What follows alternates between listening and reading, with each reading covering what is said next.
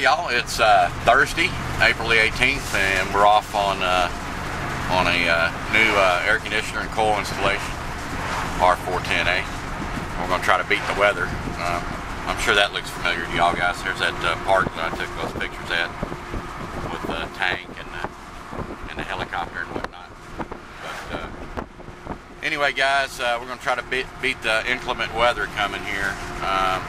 Man, they're calling again for strong winds and tornadoes and whatnot tonight, so we're going to get over here and try to get everything installed real quick. So, alright guys, just an update, and I'll get you some more footage here in a minute. Okay, y'all, me and Eddie out here, and we're recovering the refrigerant out of this old train here, so let us get after it, and we'll get back to y'all in a few minutes.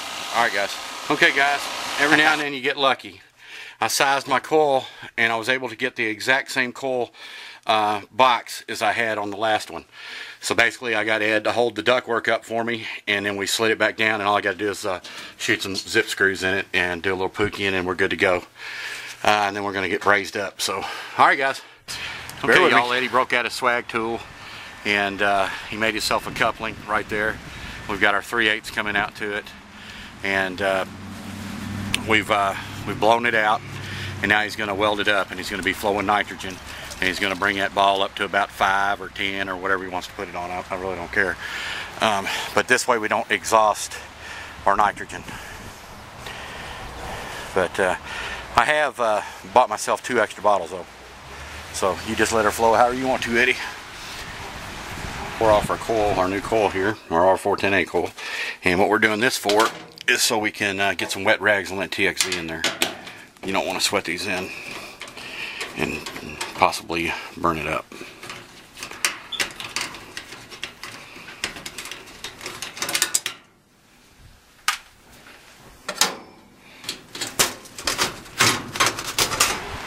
Alright.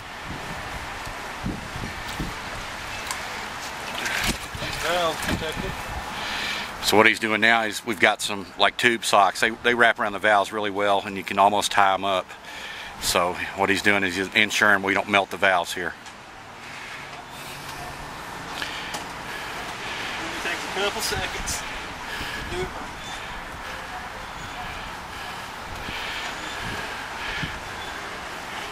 do it. We got a little dirty today. I had the clean job downstairs, but our coil fit right back on top of that thing. No sheet metal work to do whatsoever. Nothing. You got the easy job. That's right. Feel ripped off,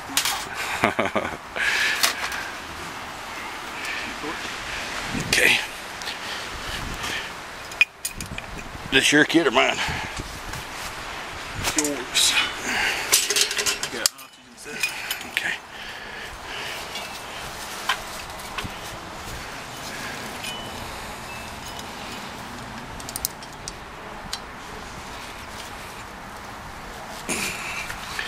Hold that, Eddie.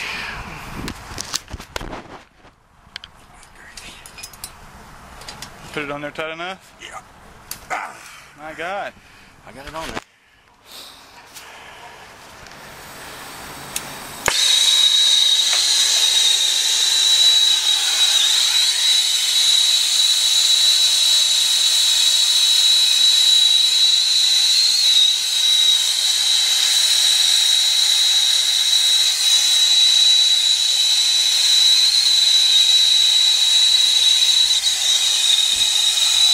We should have picked Lori up.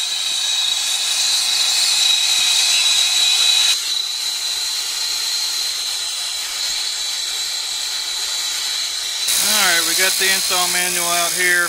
It's wanting us to pull down to at least 350 micron. Alright now we're down to about 150, so we'll go ahead and blank it off. See what it does. Does it give a 1 minute rise? Yeah, 1 minute rise. Observe the micron gauge evacuation is completed if the micron gauge is not reached above 500 microns in the first 1 minute.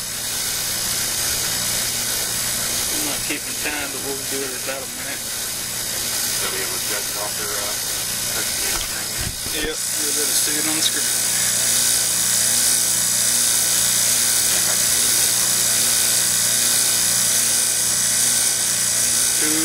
but we're good. We're not going to go nowhere near 500 anyways. Alright, but we just want to show you that we did pull a vacuum on it. I've got the double pole on this, I believe I got my glasses on here, but I believe it's an 8 and 10 right here. And it's a double pole 30. Now, when you're changing a unit out, guys, especially in our state, one of the first things the inspector goes and looks at is like the max and min breaker size on the unit. And that one's an oddball out there. It's calling for a 25 max and a min 15. So I believe I've got a double pole 20 on the truck. So let me get after this and get this taken apart, and we'll get right back to you. Okay, guys, the unit is requiring a maximum 25 double pole, and we had a 30 in it, so I went up and I bought a double pole 20 up there at Lowe's. It's a Simmons panel, but all they had was Murray, so looks like it's pretty daggone close. I think it'll work. So, okay, right, guys, we got our brand new double pole 20 Murray installed in our Siemens panel here, and we've got it marked off here, number 8 and 9. I mean, so we're good to go. As soon as we get everything buttoned up, we'll fire this puppy up and let it ride. Guys, we're going to go ahead and measure airflow, make sure we're getting the right BTUs. We're running a 2.5 ton AC and a 2.5 ton coil here, R410A.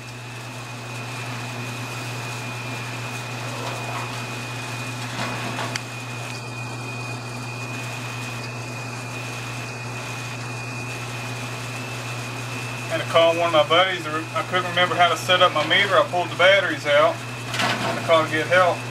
Thanks, Robert. I appreciate it. Good man.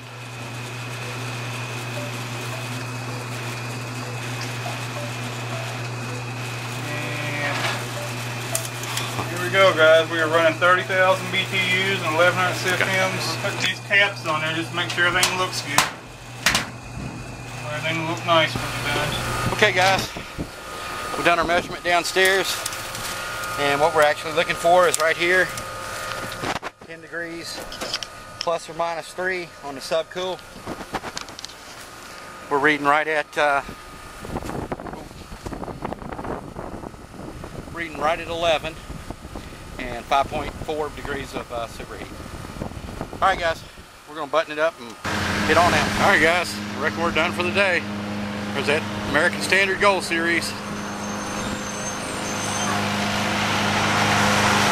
Alright, guys, I appreciate y'all watching. Alright, guys, I guess a heating and air man's job is never done.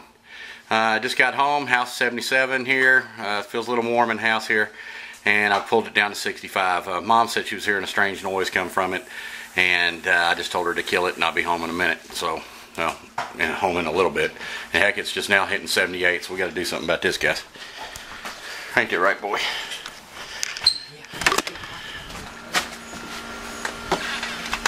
Alright, there we go. Wonder what's going on there. How many capacitors do you think this thing's going to go through?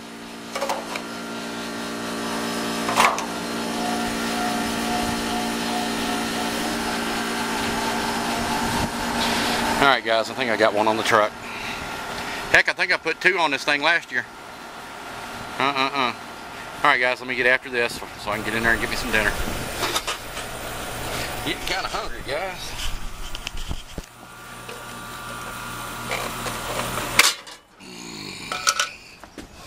That was a knuckle buster. Alright, let me see if I got a cap. Supposed to get some bad weather tonight, guys. Real bad weather.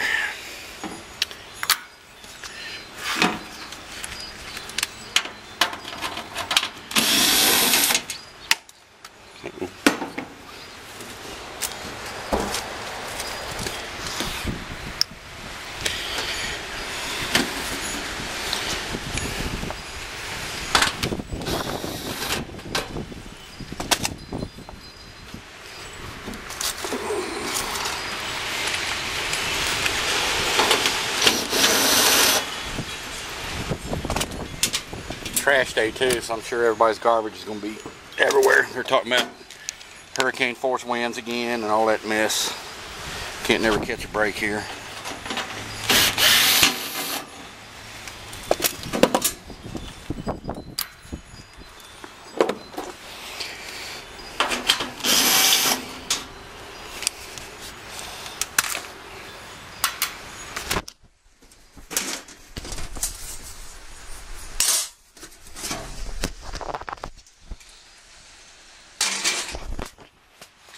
Alright, let me get this thing apart. Hey y'all, I would have went through this a little bit better, but y'all seen this done a million times. I'm trying to get the air conditioning back on. We're getting ready to get hit by a big storm here. So, hey, what's up, Carl? You getting anything done? Well, I got that job done, and I get home and my air conditioner's out. Yeah, it's a capacitor. I'm messing with it right now. As y'all can see, it's 0. I'm getting ready to get this puppy. Alright guys, we got the dead puppy here. I figured that's what it was. I'm not going to go into great detail. I've got one lead hooked to common, one lead hooked to fan. I'm on microfarads here. So I've got everything hooked back together. I didn't have one of these round ones, so I had to adapt and overcome with one of these funky ones here. So let's see if she's going to start for us, guys. Hit the hole here. There we go, guys. Rochester's heating and air is up running again. Alright y'all, let me get everything buttoned down, and I'm going to try to get that video up we shot today. Alright guys, I appreciate y'all watching so much. And as for that open forum we did, I'm sorry I ain't got back to none of y'all, but I wanted to kind of leave that open so everybody and their brother can come in there and respond and give us their opinion. I value everybody's opinion. I don't think there's a wrong answer. But, alright guys, let me get everything buttoned up. Like I said, we're getting ready to get slammed here. So, okay y'all, you get a little bonus footage. I had to come back over here. I didn't have a safety float switch, and it's required here. So, let me get after this and get my secondary plug out here. So, let me get after it and I'll show you the finished product. Okay y'all, there really ain't a whole lot to these. Basically, all I'm going to do is put a little pipe dope on my MIP thread here, screw it into the secondary, and you can actually look at the door on here, and it'll tell you primary and secondary. And basically, I don't know if you can see up in there, but there's like a lip. I can zoom in on it with the wicked Canon here. So once it rises over that lip right there, guys, say for instance she was freezing up or something, you've actually got a little float in here. See it? And once the water gets at and it gets up, it'll trigger, it'll kill the unit. So basically what I'll do is I'll break the yellow in there, and we'll have at it. Okay guys, we've got our secondary float switch up and running. And basically, once you put one of these in, guys, or anything like this where you're breaking a wire, I suggest you go up to the thermostat and try it out and make sure everything's working. That could be a little callback right there if you don't. Just don't assume anything. Go up there and fire it up. It only takes a second. But anyway, the safety float here is a piece of cake. Basically, it comes with a little MIP in the float itself. So basically what I did is I doped up the MIP, screwed it into my coil, not super tight. I just went hand tight with it, and then attached the float back on it, and I took my wires down to the appropriate wire and I broke it. And basically on these, I break the yellow to shut down the outside unit on an 80% furnace. I don't want them to be without heat just because the furnace, just because the air conditioner might have an issue. So basically it's a different situation on the 90s, guys. So up here too, Eddie had his Testo 535 out, of course. I know y'all seen that, but actually what I'm doing here, guys, you know what I'm doing. I'm messing with my zoom again. But anyway, guys, Eddie did that, and he actually tested with his 435. He tested for over, look at that zoom. He tested at least 3 times so we could get an average off of it, and everything worked out perfect, guys. I mean, it's pretty much dead on the money for what it is here. So basically, there it is. But anyway, guys, I appreciate you watching. I'm going to try to get hold of the inspector and get everything inspected here. So I reckon we'll holler at y'all real soon. Thanks for watching. Okay, guys, our inspector just took off. I'm very happy about my little green sticker here, guys. I know I'll probably drive y'all nuts with this, but this is one of the most things that I am most proud of right here, guys. I love to see that attached to any furnace or any coil or any air conditioner that I install. That says that I met Kentucky guidelines and requirements and our local code enforcement requirements. And everybody should be pulling these, guys. It's not that difficult. All right, I appreciate y'all watching, and I reckon we'll holler at y'all soon. Okay, take care. Bye. Okay, I'll see you later. You've been a good girl. Yes, you have. What a sweet puppy you are. Even though you got out there and chased all them ducks. Just doing your job, ain't you? Okay, we'll see you soon. You've been good.